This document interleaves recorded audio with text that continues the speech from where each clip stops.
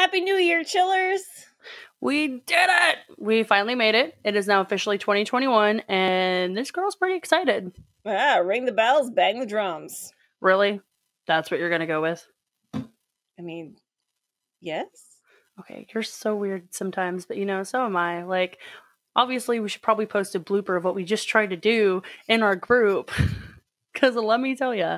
Anyways, today is the first Tuesday of the year. Which brings you another episode of True Crime and Chill, Supernatural Style.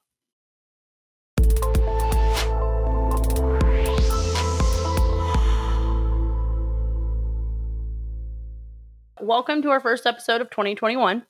Yes, 2020 is officially hindsight, and we can move forward to bigger and better things. Right? Speaking of bigger and better things, we did a thing, and I know whenever I say that, it usually means I did something to my hair, but not this time. No, this time, we started a Patreon. We did, and it's awesome. So our patrons can get a shout out in future episodes, have an episode written about their hometown, get access to exclusive content, like mini episodes or like update videos of us just talking about like the top true crime stories that have happened that month or something, and get some sweet swag. That's right. You can go check it out now at patreon.com/truecrimeandchillpod.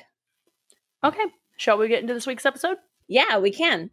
Being the first episode of the month, we're continuing our State Urban Legends series. This week, we are actually starting from the top and bringing you a legend from Alabama, the Witch of Hinds Road. One final thing to do before we get into it. Let's do the disclaimer. Yes. Okay, so obviously we're not paranormal experts, investigators, criminologists yet, or any sort of law enforcement professionals. That's right. We're simply fans of true crime, just like you. And if you don't like us, don't listen to us.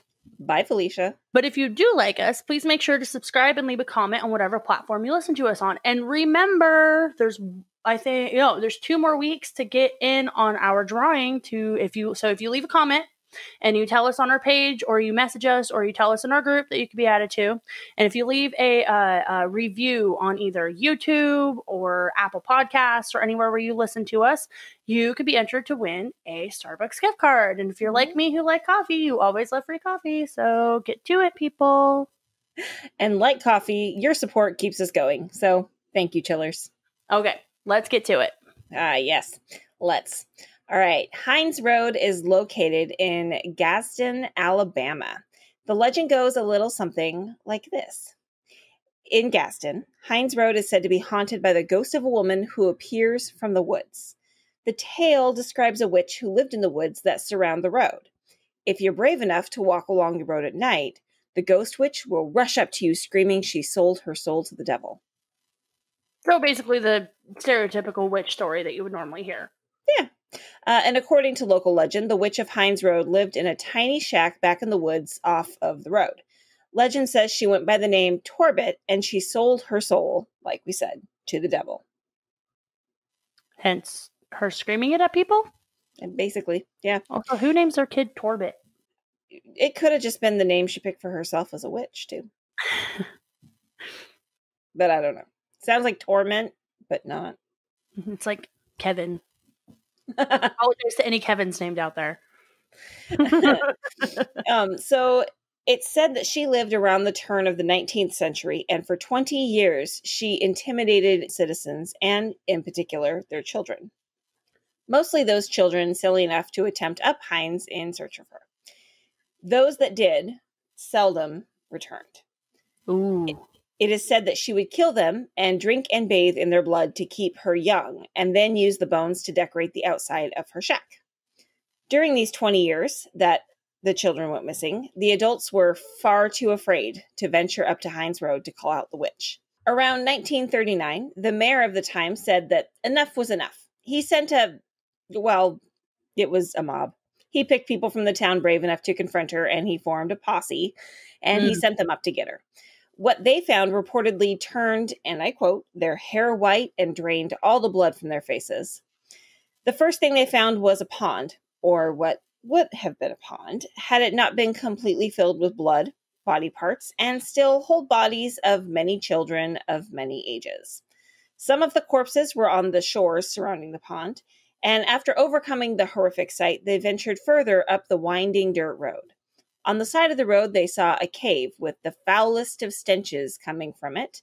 One brave soul went in, and while he was in there, he let out a spine-shattering scream. He returned from the cave, stark white, and the man never spoke of what he saw. In fact, he never spoke again. No one else was brave enough to go in. Some of the brave men turned back from just these things, so a much smaller group went on to the cabin, where they found her at the front door. They were amazed to see a beautiful young woman with long black hair and emerald eyes, naked and covered in blood. They're always naked. Right. "Are you the one they call the witch Torbit?" they asked her. "It is I," she replied, and without hesitation they threw their flames from their torches on her and her den of death. They watched as she burned and her cabin turned to ash. And as this all went on, it is said that those down in the city could hear her cackling laughter and see white-hot flames and smoke rising from the mountain. Okay, so this really just kind of throws a lot at you, because it really, like, you got, like, you know, the bigger fears of people, you got, like, missing children, beautiful women bathing in blood, mysterious cave, like, Right. it kind of just throws a lot at you, and you're kind of just like, well, okay then, let's do this, like, let's go, like, okay, like, I mean, I don't know, nowadays, like, with millennials especially, finding a woman bathing in blood in a cave, like, they probably be like, okay, wwhatever, let's see where this leads us. Like, let's be real here. What are you saying? 'Cause I'm saying we don't care. well, what's interesting is that I struggle to find any accurate reports or accounts to back up the legend. This is unusual since it supposedly happened in the 1930s, but almost all sources I found lead back to hauntedplaces.org, where I sifted through the comments. I watched a couple of videos of locals telling the legend that they heard, and one version said that it was in the 1800s, and she had a 3-year-old boy. They went and set her cabin on fire for witchcraft that she was doing in the cave. And they said that the witch and her son walked out of the cabin on fire, with them on fire. They walked into the woods and they were never seen again, even though, like, people apparently searched for days for the corpses. And many people claimed in this message board to be sensitive to things in the first few comments, and said a second spirit supposedly haunted the woods, and they said it was small, like a child or an animal. And so, like I said, some of the legends say that her 3-year-old son was also in the cabin when it burned down, but others say it's a big dog, quite possibly a hellhound. So basically, it's just, I mean, okay, you got some dark, scary woods and stuff, and people are obviously going to think that something's going on in there. Like, right.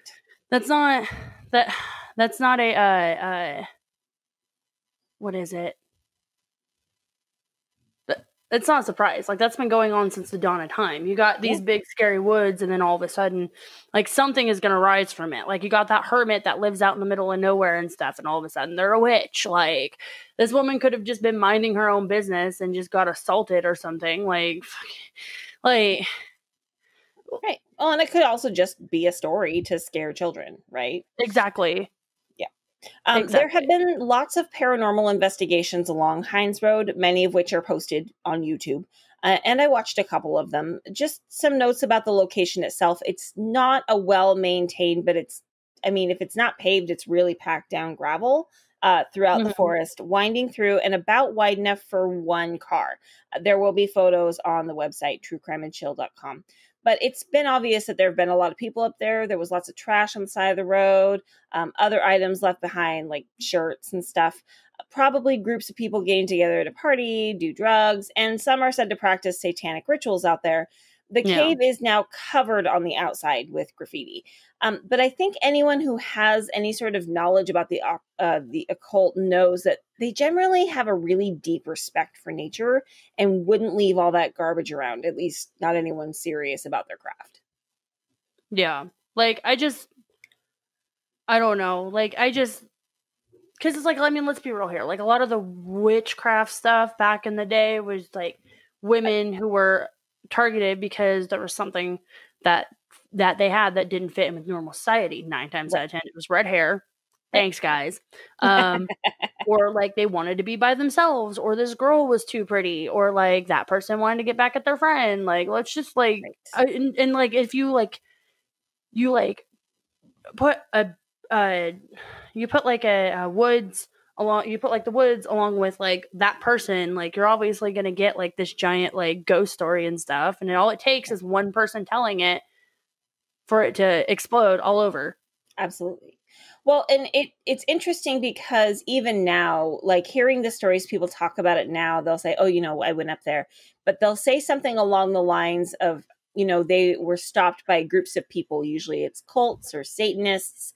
And it's interesting that they sound more afraid of the cults and Satanists than they do of the ghost of the supposed witch. So, yeah, well, because like I know like with like because like we have outside of Squim, we have Blue Mountain Schoolhouse and cemetery and stuff, yeah. And there are so many stories that surround that. Like there's a story about how like there was a janitor who killed all the kids in the schoolhouse and everything. And like if you're out there during witching hour, like he could get you. Or like if you're out there during witching hour, like you can hear the kids in the woods begging you to come play with them. And if you go, you'll never leave. Or like when you go to leave, and you'll see like actual kid handprints on your windshield and stuff. And like all this, like, it's just all this stuff. Like there's the fact that like there's a road right next to it that's called Goa Way.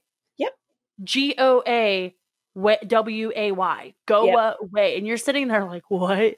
So it's like, and don't get me wrong, I have been one of those people that were up there like at night during the witching hour, and being in a schoolhouse that's right next to the graveyard and stuff. It's pretty freaking scary, and your mind does play tricks on you. I'm not saying there's not such thing as like ghosts or supernatural stuff out there, because I wholeheartedly believe in that kind of stuff, because it's like there's some things you can't explain. However, I do believe that the mind does play a big trick on you when you are in a situation where it feeds the atmosphere. Like obviously me sitting in this room right now, I'm not going to think, oh my God, there's a ghost in here. But like if you put me out in the middle of the woods with nothing but a flashlight and I start hearing noises, like I'm going to think something's out there. Right. Exactly. Some of the more common haunting stories from this particular legend involve seeing a shack and then returning later to not see it or any foundation that it should have been on. Mm-hmm. Also, stories about cars having issues, lights flickering, radio acting weird, and then if they've turned the car off, the car taking a while to start back up. Like they sometimes have to wait up to 15 minutes in order to get the car to start. Many of the stories, like I said, surround the occult happenings up there. They swear it's overrun with Satan-worshipping cults who sacrifice animals for their practice. Oh, there were a few comments on hauntedplaces.org that I want to read because I felt they best describe some of the experience that people have had there.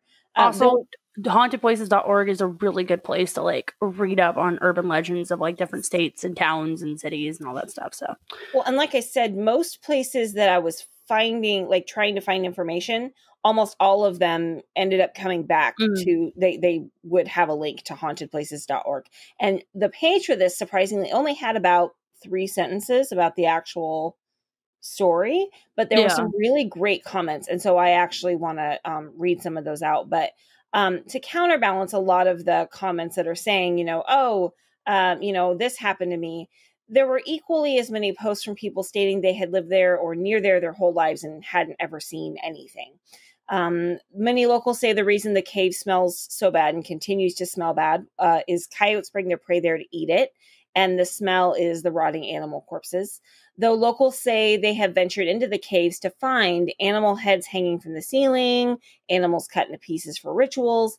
The story is prominent enough in the area that a local politician running for mayor actually created a Blair Witch type video about trying to rid the town of the witch as a political move. Oh my God. This would only happen in Alabama. Like, I do have that video cited on our website, True Crime and Chill, by the way, if you want to see it. Like, this would happen in Alabama. Like, hey guys, if you elect me as mayor, I'm gonna get rid of this non-existent witch. Like, it wasn't even that. It was just a parody on the Blair Witch, but it was about the Hinds Road witch. Dude, I do have to say though, the Blair Witch Project scared the crap out of me when I first watched it because I thought it was real. Mm-hmm. But yeah, no, like I can really well done. Yeah. Yeah. Oh yeah. But no, I can totally see like where like the smells are and everything and stuff like that. Cause like, and also it's the woods. Okay. It's the woods in Alabama. Like there's bound to be like wood people out there, like mountain people, you know? There are some people that have lived on Hinds Road. not a lot though. Like it's a pretty backwoods area. Yeah, but the thing is like, again, it's Alabama. It's the backwoods of Alabama. People are probably out there that don't want to be found. Like, come on, let's be real here. Like, it's, and homeless encampments and everything else. exactly. So that probably would explain why some of the, why some of the skeletons were hanging up, because homeless people like do weird shit. But like, it's like, so that's explainable. The rotting corpse smell, that's explainable, because again, like you said in the thing, coyotes probably bring their prey in there and all that fun jazz and stuff. So it's like, it's at that point, it's like, okay, is it really just like, an actual witch, or are you guys just like keeping the story alive and beating a dead horse? Right. So from hauntedplaces.org, here are some of the stories and comments that struck me the most. The first one is from a user named Nikki, and it was posted on November 3rd of 2014. She says, on Halloween night, I and my boyfriend and a few friends had went around walking down the road and trails, and we had got to right before the pond where we was looking up on that trail next to the pond.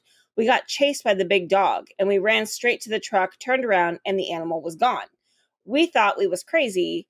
I'm happy we are not the only ones that seen it. So she commented after a couple other people who said they'd seen a big dog that chased them like to their car, and then when they turned around, the dog was gone. So that was in comment to that, which was interesting because, like I said, people have said, hellhound. Other people have said that there was a woman that did live there, but she was living in there in like the 60s, and she had a big black dog. And of course, they've both died since then. And so some people think it's her black dog just protecting the property, even in the afterlife. Yeah, so like, I mean, and it's like, I get that. And like I said, when you're out in the middle of the freaking woods, in the middle of the night, obviously thinking something is out here, your mind is going to trick you into seeing something that might not actually be there. For all they know, it could have been a deer. I mean, maybe. Deer are a lot bigger than dogs, but yeah. Yeah, true. But again, your mind makes you see what you want to see, what it wants you to see. Yeah. A person by the username Secrets, which later down the message board, she revealed her name to be Brandy. She posted on September 13th of 2015. This was a great comment, very well written in terms of story. I'm not sure how accurate it is, but it says, Torbit, the infamous witch of Hinds Road. We all have heard the legend. Some say they've seen her. Maybe they have. Maybe they think they have. She wasn't the only witch that resided in these woods. I visited the location on several occasions and have yet seen her full beauty. She's not very trusting. I sometimes go just to sit by the lake and talk to her. Across from the lake, the area which is known to be the place where her cabin sat, is where I saw my first possible sighting, but only in apparition form. It brightly lit up a vast area in the woods, and as I started up the hill to go in, it diminished and went away. Those who were with me quickly ran to our vehicle, screaming for me to come, but I stood there. I waited for her. I asked her to please come back. She wouldn't. I have photos of orbs covering the lake's area, faces can be seen through the trees, and the figure of a woman's dress can be seen beside me. There were no legs or feet. EVP has picked up sounds of nature and in unison sounding as though they were telling us to go back. I've heard screams of a woman and of young. I've felt touches. I've been slapped and pushed. I still go back to visit. I still ask her to show herself to me. I have not went into the cave. She's not there. The lake is where she stayed the most. If you want to see her, you'll see her there. Torbit had emerald green eyes and long black hair. She was young and beautiful. If you see anything but, then you just aren't seeing her. The area is now the private property of someone, and having a vehicle parked on the side of the road definitively draws attention. The police have been called to me twice. I now have someone take and leave me. I spend as much time as I can there until I feel she wants me to leave. People have said they feel like she went with them since their visit, but do not be in fear. It is not her. She will not leave her mountain. Yeah, I mean, I get it if you want to, like, pretend that's how it was or whatever and stuff, but, like, I don't know. Like, I really can't say yes or no, because it's like, I really do believe that people see certain things and stuff, obviously, and I really do believe that, like, that kind of stuff is out there. So you can't really say yes or no about it and everything. But at the same time, if that's what she believes she saw, then that's great. Do I think she should be trespassing on private property right now? No. But because that's how you get yourself shot in Alabama. But That's just get in trouble in general is trespassing. Yeah. But yeah, no, I don't know. Like it really does seem like there is something out there that people do believe in. And if they do, that's great and everything. But at that point, it's like, I mean, because it's like everybody has their own urban legends. Like you got to kind of keep those alive. Yep, it's true. Okay, the next one came from user Serena, and it was posted on November 3rd of 2016. She says, the lake everyone speaks of, nicknamed Blood Lake, is not the lake where the children's bodies were.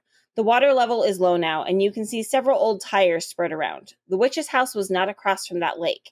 The lake where the children were taken is on private property and is not exposed from the road. It's across the street from where the original Clayton house was and is spring-fed.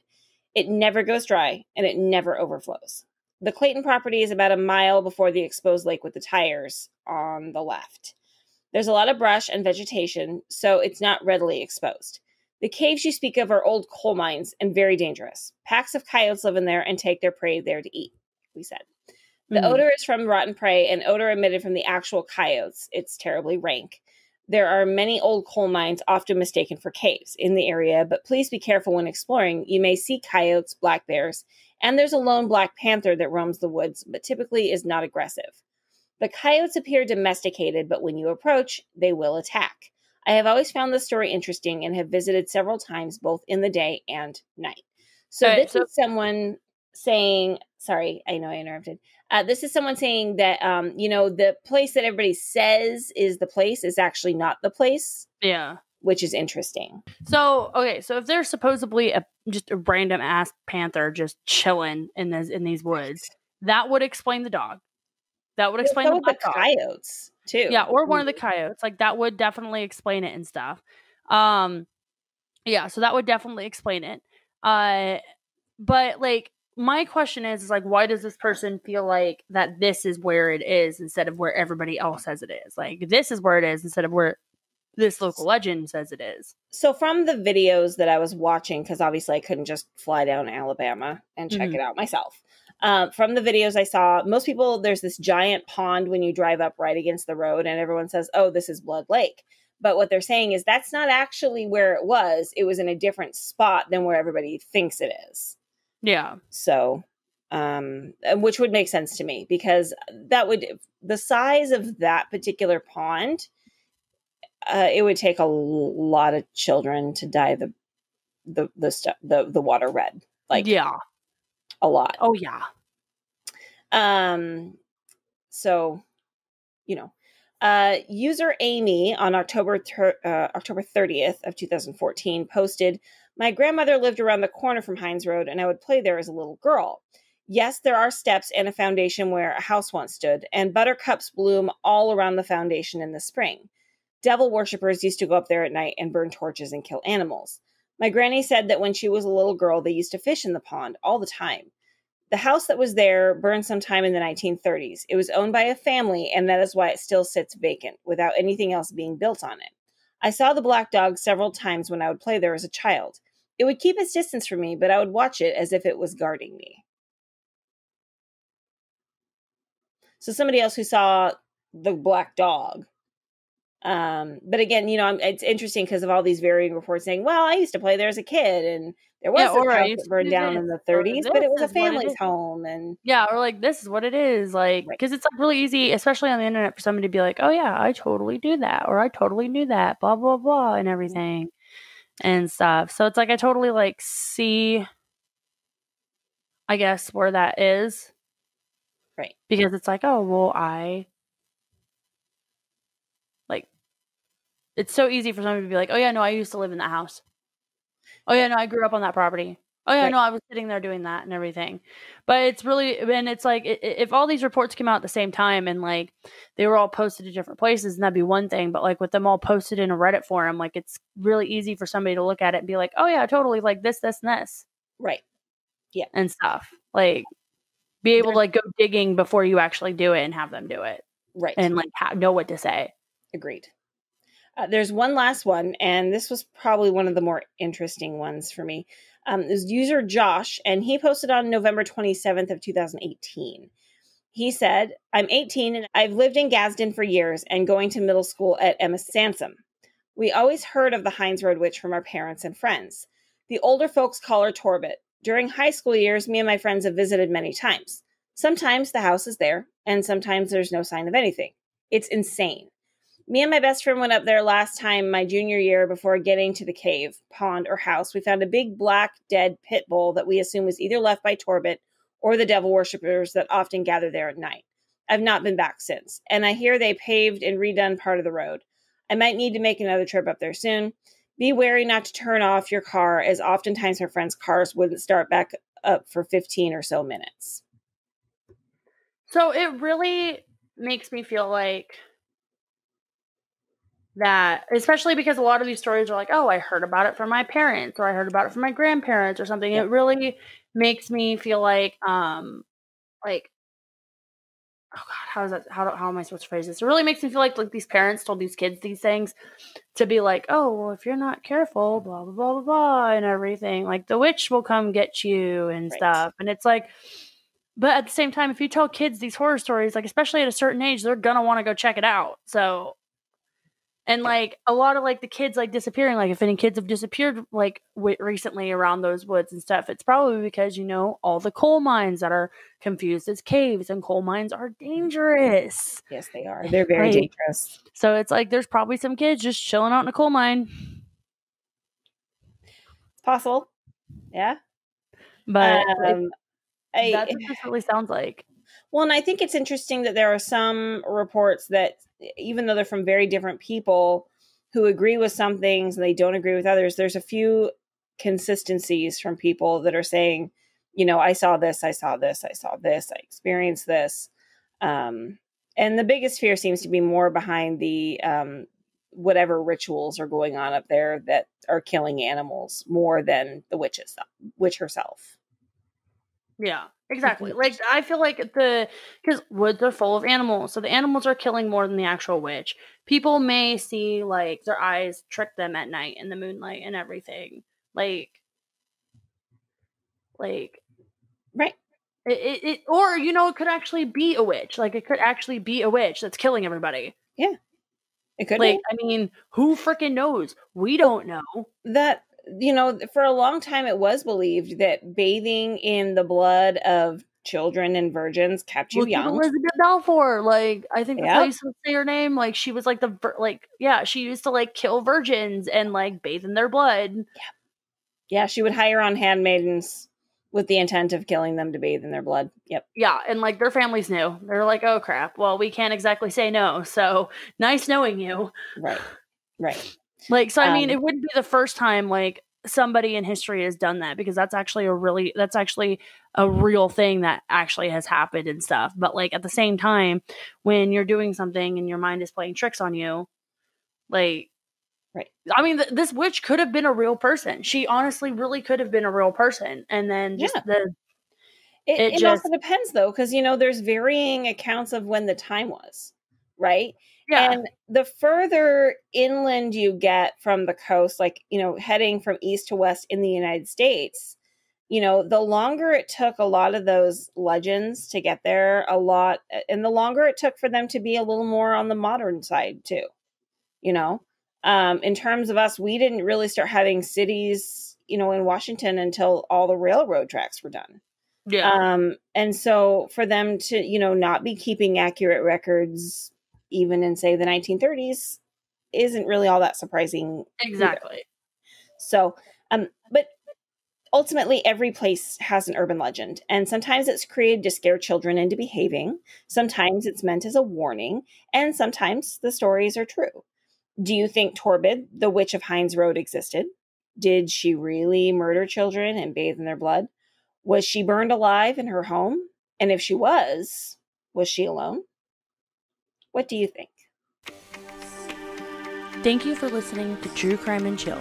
For more information, including case notes, photos, and sources, please visit our website at truecrimeandchill.com. You can also stay connected with us on social media. You can find us on Facebook, Twitter, and YouTube. Look for new episodes from us each week on Tuesday.